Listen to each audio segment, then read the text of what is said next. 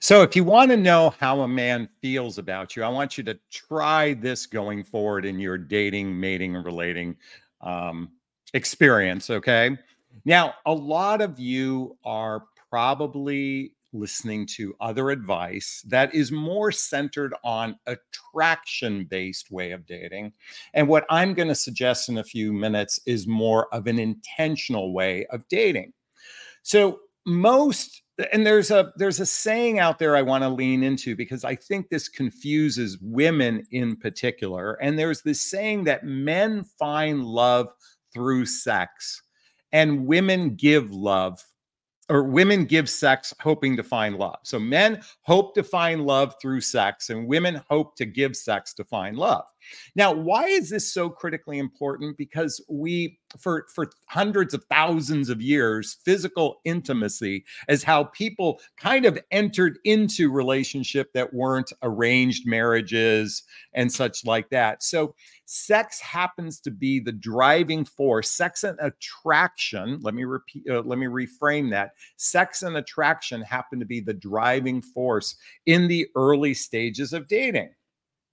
And today's dating is more filled with I wrote this down. Dating today seems more to do with filling a list and hyper focuses on attraction, especially since looks play a huge role instead of what I'm about to share right now. Now, why am I am pointing out sex in particular? Because I'm not, well, first off, I want to offer this to everyone. Don't give sex hoping to find love. That's my first statement. Don't give sex hoping to find love. And I want you to think about sex for men is rather, I don't want to say insignificant because I don't want to say that for all men, but for most men, sex is rather insignificant, similar to the way kissing is actually insignificant for a lot of men. And let me explain why I'm bringing this up. Did you ever see the movie Pretty Woman? In the movie Pretty Woman, Julia Roberts plays a sex worker, and she meets Richard Gere at a high-end or on his way to a high-end hotel. And they decide to go have physical intimacy with one another. And one of her rules is no kissing. No kissing. She says that's too intimate. Why I'm bringing this up is we've reduced kissing even to its lowest denominator and sex to its lowest denominator. And what I mean to say is, while we can operate in a world where sex is free and we can have physical pleasure whenever we want, the challenge is when we're physically intimate with another person, we actually can bond with another person. Or when I say we, women tend to bond more so than men. Okay. So I wanted to bring this up because what's really more important is what I'm about to share going forward. And I'm going to offer you something different the next time you're actively dating. So what is critically important more than anything else out there? I'm going to say it's character, and I'm going to give you some examples of that in a moment. Character, and more importantly, emotional maturity. And I'm going to read something to you that I think is going to illustrate this. So within character, I know we say the words character, but what does that mean? It means actions matching words consistently. And we're humans. We're going to make mistakes. There's going to be times where we say we're going to call and we don't call, but it's consistent. Another facet of character is a generous and kind spirit, Today's dating has more to do with what can I get from another person instead of what can I give. And this is true for you ladies just as much as men. I see women who habitually operate from a what can I get from this experience more so than what can I give. In addition, character means you communicate clearly how you feel without having to be right. True emotional maturity, true character is like, look, we all have a point of view, but my point of view isn't the right point of view. It's just a point of view. So they don't operate from a righteous, controlling perspective. In addition, they don't use people Sadly, today's dating environment is people get used unintentionally because we have a significant percentage of unconscious people in the dating marketplace. In addition, they have their act together. They're not using drugs and alcohol as a way to supplement their life. They're not overly partying. That's, I believe, a person of character. In addition, they've healed from their past relationships. And this is critically important for what I'm about to share next. They do introspective work on themselves to grow beyond their limitations. They have a protective and empathetic nature. In other words, a person of true character knows they know their red flags um, in the dating marketplace. And if they know they're not ready for a fully committed relationship, they won't engage with you. In other words, they won't even put themselves out in the dating marketplace. And they believe demonstrating trust is paramount. They believe demonstrating trust is paramount to in their life. Trust isn't just about fidelity. Trust is, does this person have my best interest at heart? That's the real element of trust. So what I want you to try to do going forward when it comes to dating is, if you really want to know how a man feels, it starts by asking really good questions before you emotionally get involved with someone. It starts by evaluating and assessing their past. It starts by asking clear questions about what they seek in a romantic relationship. Most men are just looky-loos. By the way, you ladies are looky-loos too. Everybody's just a looky-loo. They're just, let me just go try on this pair of shoes. Let me just try, meaning another person, and see if it fits, and I'll wear it for a while. And then if I don't like it, I'll return it, because we have a Nordstrom's way of dating. Okay, what is the Nordstrom's way of dating? Nordstrom's is a department store where you can buy clothes, try it on, wear it for 6 months, and return it saying you don't like it. We have a Nordstrom. And by the way, I commend the store for offering that level of service. But at the same time, that I'm not suggesting most people abuse it. But in today's dating environment, we unintentionally abuse people, meaning we can try something on and return it at our leisure because we don't like it anymore. And that's out of integrity. That's out of character. So if you start to approach the dating process with the following mindset, you're going to lose 90% of people out there. What I mean by lose 90% of the people out there, 90% of people, and I'm being rather generous when I say 90%, aren't that emotionally evolved. So I want to read to you a meme that is from Laura. Oh gosh, the meme got cut off. Laura, I don't know who it is. Says, when dating, look at how committed someone is to their growth. This will show you how committed they are to be with you in the future. Let me repeat that. When dating, look at how committed someone is to their growth. This will show you how committed they will be to you and the future of your relationship. I mean, I want you to think about that for a second. When dating, look at how committed someone is to their growth.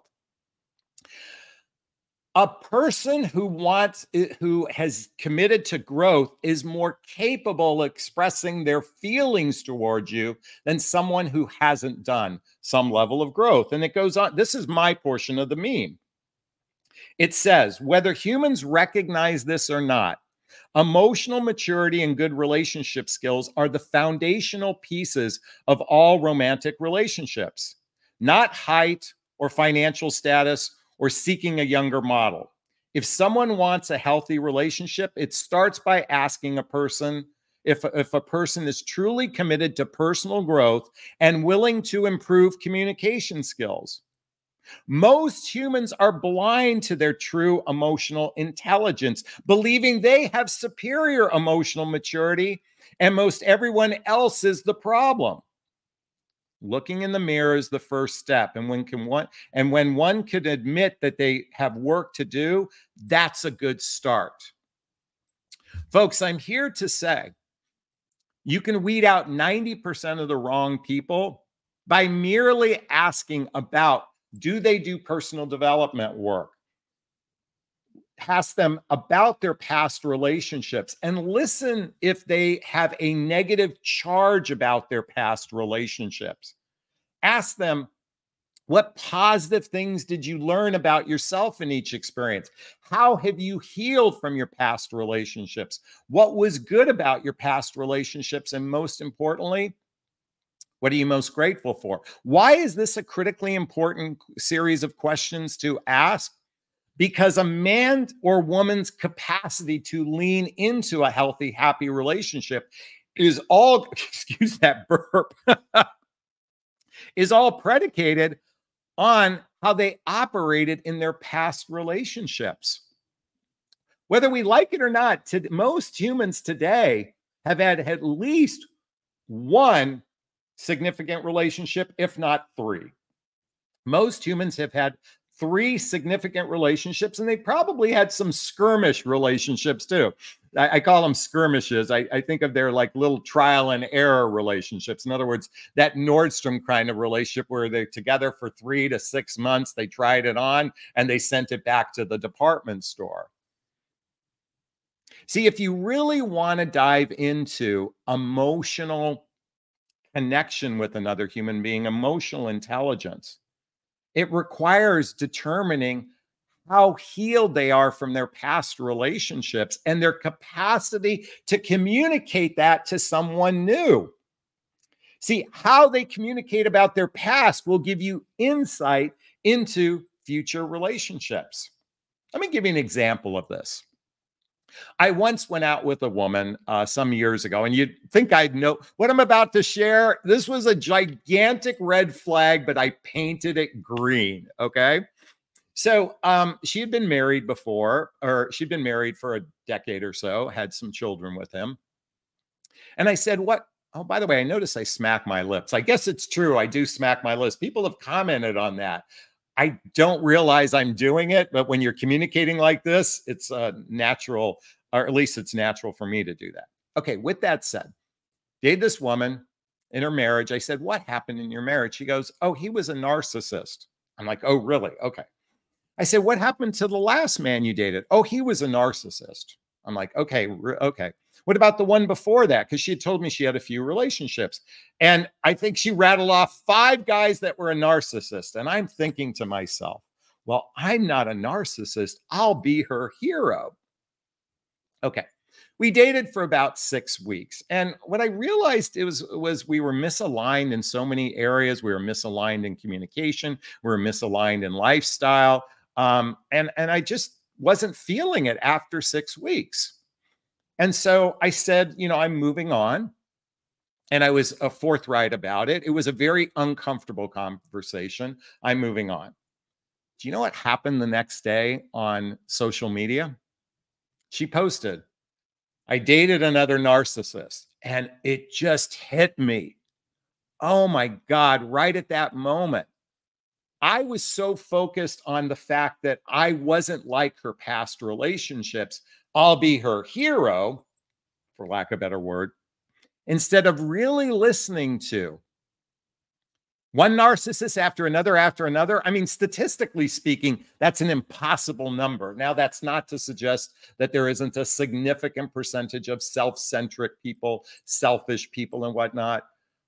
What I didn't pay attention to was any healing from those past relationships. She had a negative charge about those past relationships. And so that should have been my clue. That was the red flag I didn't pay attention to. I didn't ask deeper questions before I engaged in this relationship. Now, here's the thing. For most men out there who genuinely want a significant relationship, they typically don't invest more than 90 days with somebody who's not a fit. I would say our arc for those that are true men that are truly committed to a significant relationship, they don't spend much more than 90 days if they don't feel like there's real potential. Okay. They usually exit those relationships quickly. Now, what happens for those same men is if they fully engage in a relationship, Then they're seeking a partner who's capable of also going all in emotionally as well as physically in the world. See, the reality is today is most people might logistically enter into a relationship from a physical perspective. But the question is, can they really dive in at an emotional perspective? And at first, it starts with assessing their past. And then going forward, the most important factor to ask is how committed they are to desiring a significant relationship with someone. And more importantly, how significant are they, how committed are they to their own individual growth? And more importantly, the emotional growth of the relationship. These are some of the early questions that I invite you all to ask before you get intimately involved with someone, because intimacy is not, as I said in the beginning of this conversation, physical intimacy is not a great indicator for relationship success. If you don't know who Lewis Howes is, Lewis Howes has a podcast called The School of Greatness.